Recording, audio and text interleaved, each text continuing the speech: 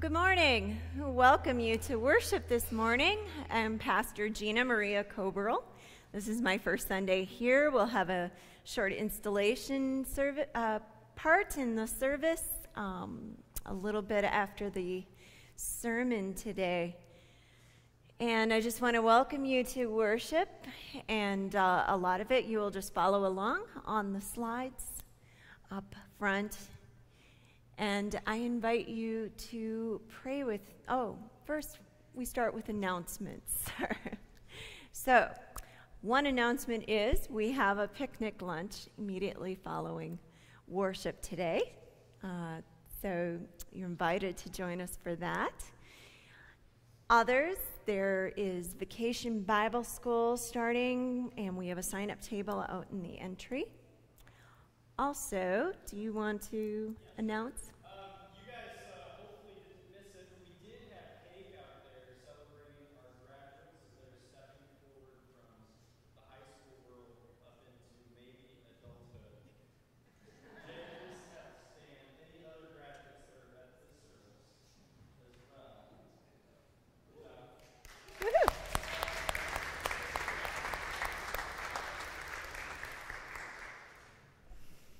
And that is all the announcements I can think of off the top of my head. The rest are in your bulletin insert. You can follow along. Now I invite you to join me in an opening prayer. Let us prepare our minds and spirit.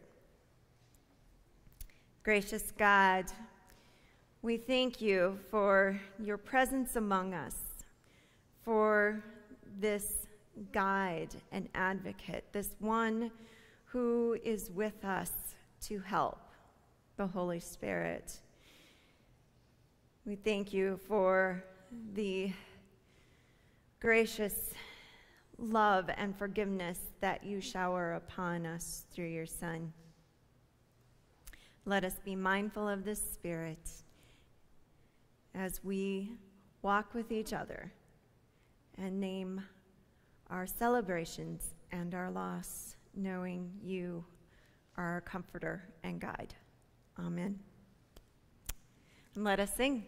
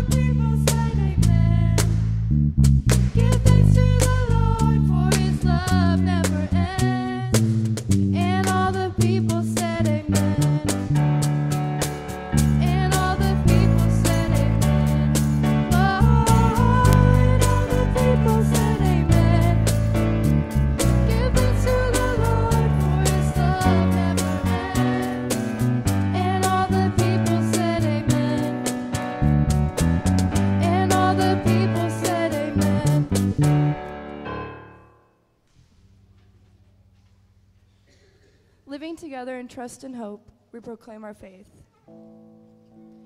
We believe in one God, creator of all there is, and all things seen and unseen, heard and unknown. We believe in Jesus Christ, God's begotten Son, who came to grace, new light, and life. This new fire was born into a virgin Mary. Was crucified for us, died for us, and was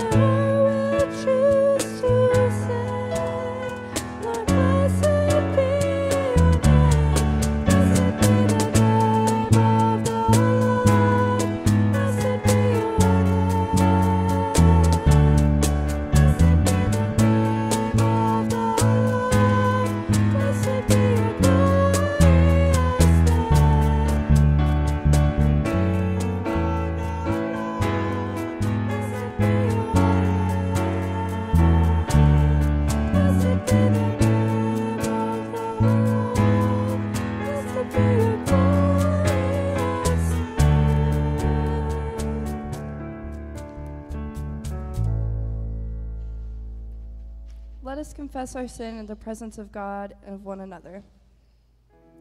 Glorious God,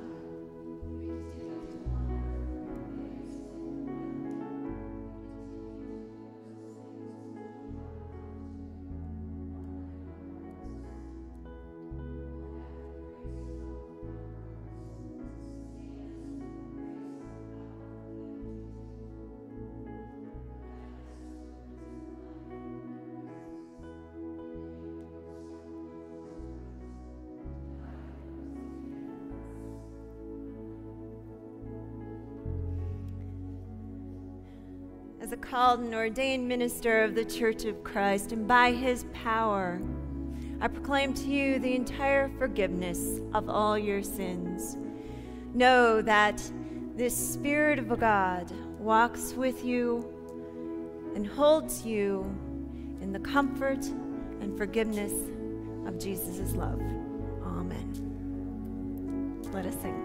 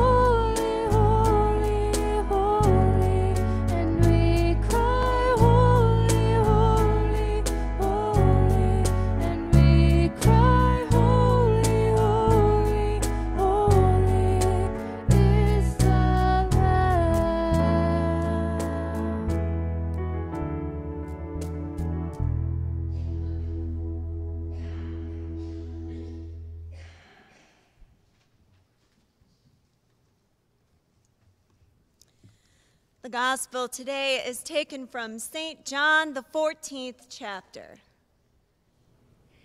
If you love me, Jesus said to his disciples, you will keep my commandments, and I will ask the Father, and he will give you another advocate to be with you forever. This is the Spirit of truth, whom the world cannot receive, because it neither sees him nor knows him. You know him because he abides with you, and he will be in you. I will not leave you orphaned. I am coming to you. In a little while the world will no longer see me, but you will see me because I live. You also will live. On that day you will know that I am in my Father, and you in me, and I in you.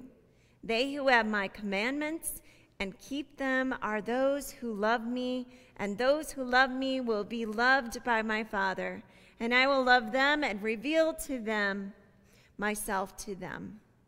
The gospel of the Lord.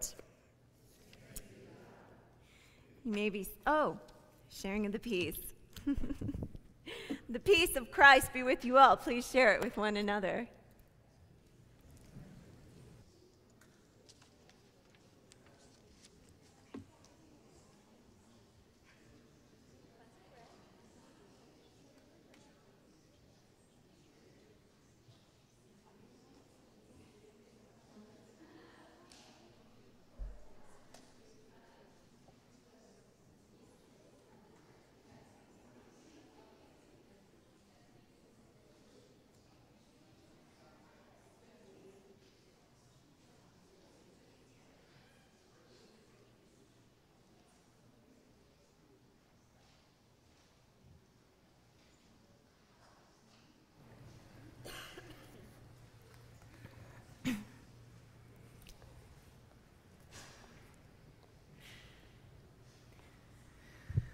I will not leave you orphaned, thus says the Lord. This gospel, this message today, it speaks to a very common human experience. And that is the fear that we feel when we lose a loved one who has played an important role in our lives. This reading is part of Jesus' farewell discourse, a very long goodbye that Jesus gives over 5 chapters in the book of John. These formal farewell speeches were quite common in biblical time. They provided words of comfort, instruction for survivors, and practical sensitivity. Those of us who have experienced loss, this loss of a significant mentor or leader, the loss of a parent or a friend, we know how shaken and how concerned we become about the future. We may say, what do we do now? How shall we proceed without this strong personality who held the family together? As a congregation, you've experienced the retirement of a pastor of 20 years. Anytime a pastor leaves for any occasion, there is a whole gamut of emotions that are felt. Emotions of sadness, of anger, of disorganization, of depression, and grief. And so, you may find it easy to relate with the disciples today because you know what they're going through. For the disciples, as Jesus went on and on and on about leaving them, their anxiety and stress and confusion multiplied. Hadn't they left their old lives to follow him? Wasn't he the Messiah? Hadn't they come to believe that? Wasn't he their friend and their leader and their guide and their advocate? They'd only been at this for 3 years. They had a whole lifetime ahead of them to do this work together. And now here he was telling them that they would carry on without him. So it's little wonder to think that they were having feelings of abandonment and, yes, feeling like orphans. Separation anxiety is a very powerful emotion.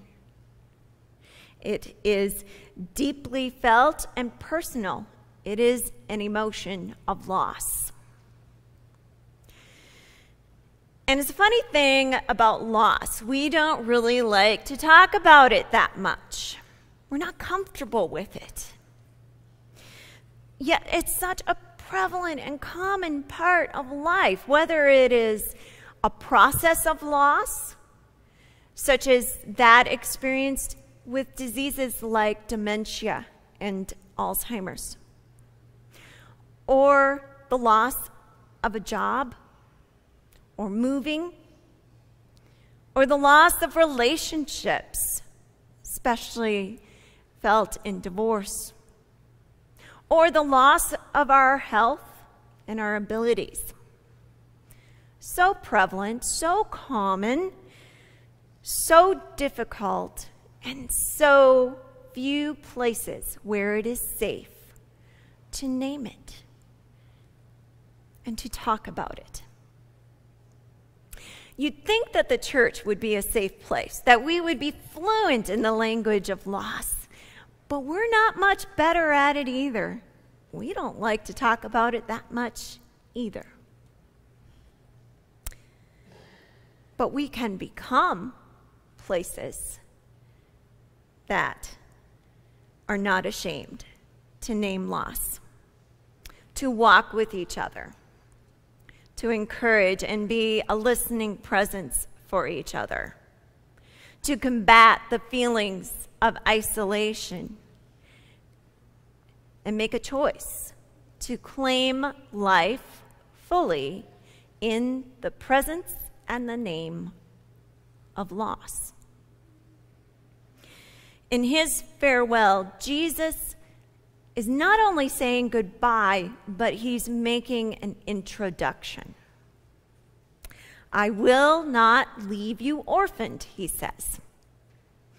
One is being called to come in, to walk with you, to guide you, to advocate for you. The world's not going to fall apart after all.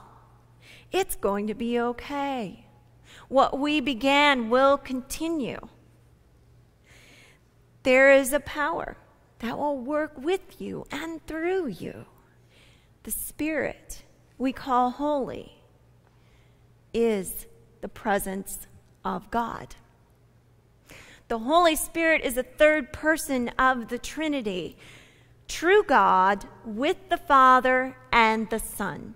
What that means is that the Spirit is not the power or essence or energy of God. The Spirit is God present, God with us every day, all the time, now, present here. The Spirit is present in our world, doing the work of Scripture. John 14 tells the story of Jesus preparing his disciples for a great task. He tells them, I'm setting you out for a hard task, and I'm sending you out on a very difficult engagement. But I'm not going to leave you alone. I'm going to send you someone called the Parakletos, who will guide you on what to do and enable you to do it. That's what the original Greek says, calls it Parakletos. And that is translated as counselor or helper or advocate in our English Bibles. What it literally means is someone who is called in. They're called in to be at your side. A guide, a helper, an advocate, an advisor, a counselor. When I say that the Holy Spirit is alive and living God present with us doing the work of the Scripture, what that Spirit is doing is some of the things on this list. The Holy Spirit helps people see that they have done wrong and directs them to God.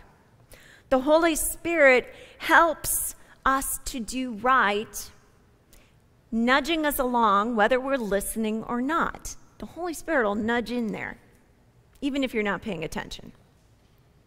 The Holy Spirit helps us to understand the Bible, opens it up for us, gives us meaning and significance to us, helps us to apply the Bible and its readings and sayings to our everyday practical lives.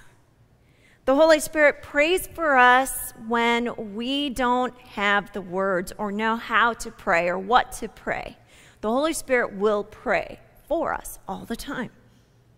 The Holy Spirit is our counselor.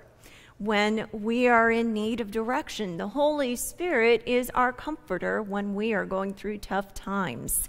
The Holy Spirit helps us know the gifts that God has given us, gifts like the gift of teaching or the gift of helping or showing mercy and kindness to others, or gifts of encouraging others, or the gift of leading and wisdom. All that the Holy Spirit opens our eyes to. The Holy Spirit helps us to live out the fruits of the Spirit. And here's what the fruits are. The fruits of the Spirit, this is ways you know the Spirit's around. Joy, love, peace, patience, kindness, goodness, faithfulness, gentleness, and self-control. Finally, the Holy Spirit helps us to see that we need God. The Holy Spirit sanctifies us. That means makes us holy. Basically, the Holy Spirit is what gives us faith to be believers. It's what holds us strong to the faith when all our logic and practicality doesn't seem to make sense. It's the Spirit that works faith in us when we feel we cannot have faith. In that list, you may notice the phrase, Holy Spirit helps. It's mentioned nearly every time. It's why the Spirit has names like Counselor and Advocate and Guide, and Intercessor and Revealer and Spirit of Truth and Witness and Teacher. All of those names are there. The Spirit is there because the journey and the process and practice of being a Christian is full of challenges. And you will have tough times, and you will have loss. We are given the Spirit in the shadow of loss. But that presence is here to help us build new life, to live fully loved, to never be orphaned in the reality of change and loss and even growth. We can identify with the disciples today because we know and have experienced loss, just like they are in this scripture. Loss is part of life. So I invite you to name your loss. Name your loss. Let us be a people of comfort who walk alongside each other in our named losses. And we walk alongside each other infused in the Spirit, practicing and growing an ability to come along in faith and love, naming our losses and loving each other through them. I will not leave you orphaned. Thus says the Lord. Amen.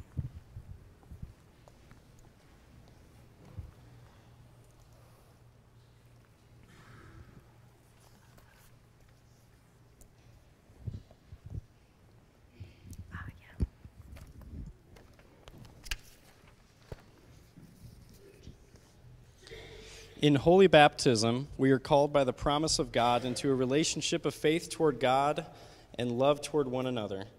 This relationship finds expression in our gathering as congregations of the church to hear God's word, eat and drink at the Lord's table, and minister to the needs of our community and God's world.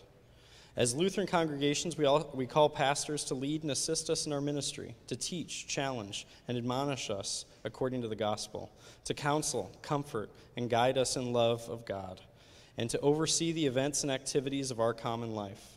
The interim period between a former pastor's leaving and a new pastor's coming affords us an opportunity to reflect on our past, evaluate our present, and dream toward our future as God's people. In partnership with Central States Synod and Congregational Council, Pastor Gena Maria Koeberl has agreed to be the interim pastor at Messiah Lutheran Church. I commit myself to this new trust and responsibility. I promise to fulfill my responsibilities to the best of my ability in accordance with Scripture. the Lutheran confessions and constitution of this congregation. Will you, as a congregation, receive me as your pastor and partner in ministry as we seek God's call for us in this interim period? We will. As a member and leader of this congregation, I ask you to join me in support of Pastor Gena Maria, to pray for her, to help and honor her, for her work's sake, and all the things to strive to live together in peace and unity of Christ. Will you join me in this support? Amen. Welcome, Pastor Gena Maria. We now officially begin our partnership in this interim ministry in the name of the Father, the Son, and the Holy Spirit. Amen. Amen. Let us pray. Almighty God, you call your people in baptism into the death and resurrection of your Son, Jesus Christ. May we be renewed daily by the gift of your Holy Spirit, and may we be especially aware of your leading during this interim period. Grant us faithfulness and peace in all that we do, so that you may be glorified among us. We pray through your Son, Jesus Christ our Lord. Amen.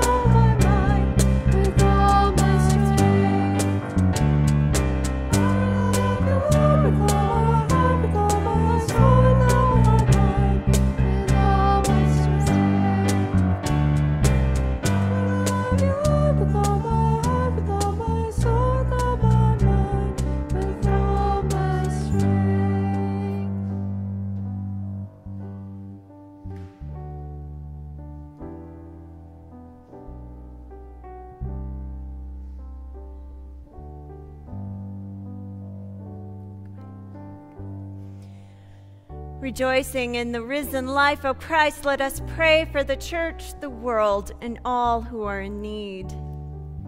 We pray for the church. Draw your whole church together as one. Bring an end to division. Send your spirit into your people and rouse us to greater love and mission. Lord, in your mercy, for the earth, for scientists, photographers, and explorers, for scholars, poets, musicians, artists, and all who lead us to greater knowledge and appreciation of beauty, for lakes and rivers, watersheds and wetlands, ponds and oceans, Lord, in your mercy. For the nations, give wisdom to those who govern, strengthen all who work for peace, protect those who have been displaced, or who have left their homes in search of safety and freedom. Lord, in your mercy. For those in need, for those who suffer abuse or neglect, for those who suffer post-traumatic stress, for those who struggle with addiction, for those who grieve, and all who are ill, especially Darlene Aaron, Henry Bremenkamp, Pat Brown, Jeannie Burnell-Graves, Ron Callan, Jeff Dickman, Claudia Farrell, Randy Greenwood, Gina, Ed Heinz, Haley Hubbard, Debbie Huff, Vera Kimsey, Kathy Kutzner, Marilyn, friend of Christine Carlson, Shirley Masters, Audrey Pierce, John Versick, Shelley, Jan Schnath, Nellie Seward, John Svigera, Pat Svigera, Louise Sterling, Steve Swam, Jennifer Umlin, and Kim Wall. Lord, in your mercy. For those in need and for this assembly, bless those preparing for baptism and affirmation of baptism. Strengthen our ministries of evangelism, outreach, and pastoral care. Deepen our faith and knowledge of you. Lift up in prayer Messiah Stevens Ministries program. We ask for God's guidance and blessing as we move forward in recruitment and training of Stevens ministers in this congregation. We pray that we may walk and be a place where we name our loss, where we walk alongside each other in faith and love. Lord, in your mercy. With thanksgiving, we remember those who have died, inspired us by your witness to your love. Bring us into your eternal presence to live with you forever. Lord, in your mercy. Joining our voices with your faithful ones in every place and time, we offer our prayers in the name of the risen one, Jesus Christ our Lord. Amen.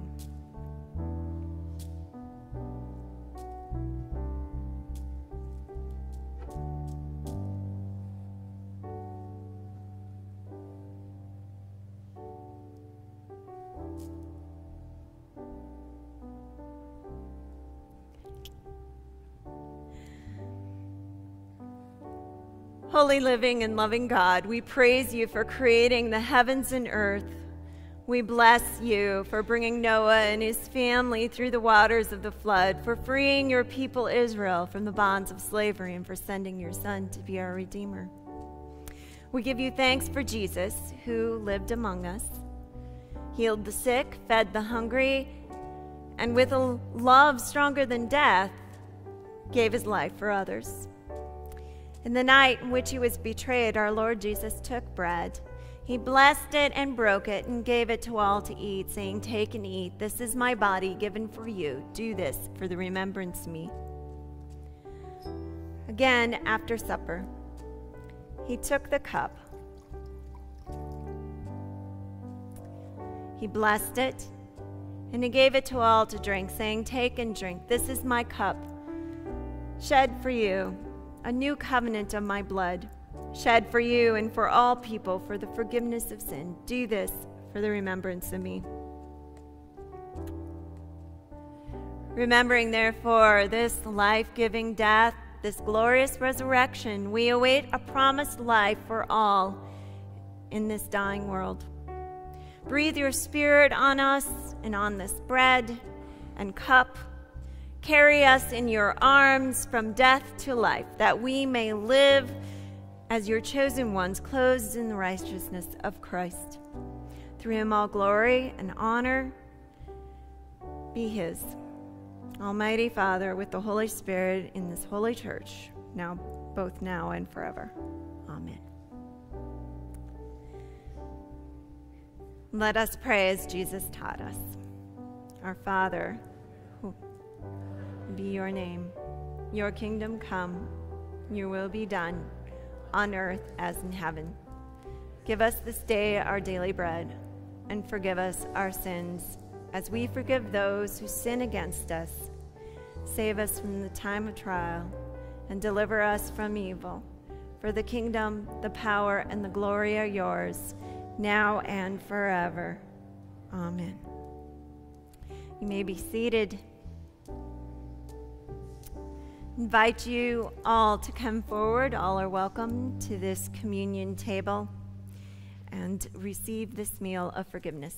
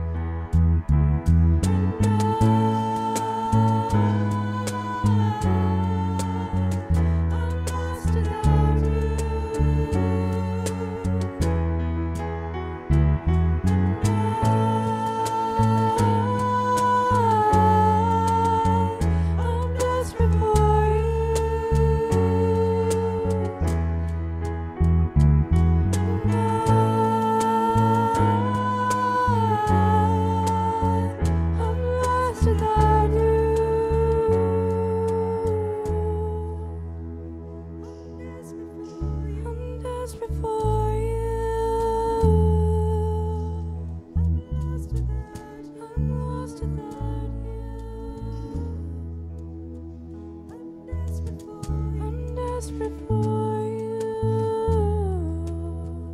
I'm lost without you. Lost without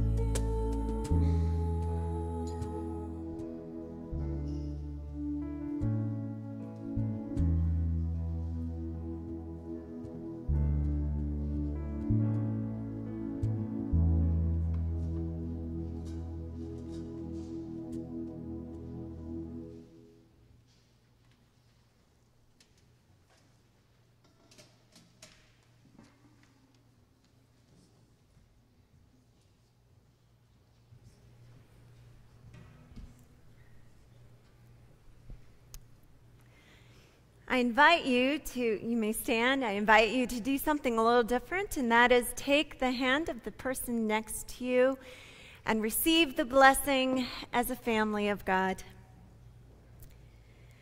The grace of our Lord Jesus Christ, through the gifts of his body and his blood, strengthen and keep you, unite you, now and forever. Amen. Let us pray. O morning star, fair and bright, you have refreshed us again with heavenly food. You are our dearest treasure. Go with us now, today, tomorrow, every day, that we tell the story of your never-ending love and sing your praise both now and forever. Amen.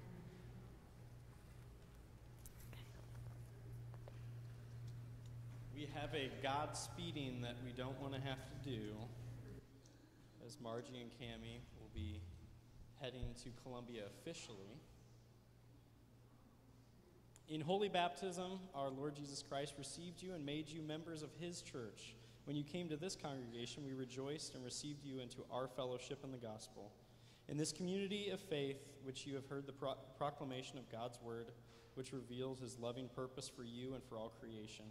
You have been nourished at Christ's holy table and called to be witnesses of the gospel. God has blessed you in this fellowship, and he has blessed us through you. We encourage you to continue to receive and share God's gift in your new congregation as workers with us in the kingdom of God. Let us pray. Eternal God, we thank you for Margie and Cammie and for our life together in this congregation and community. As they have been a blessing to us, so now we can send them forth to be a blessing to others. Through Jesus Christ our Lord. Amen.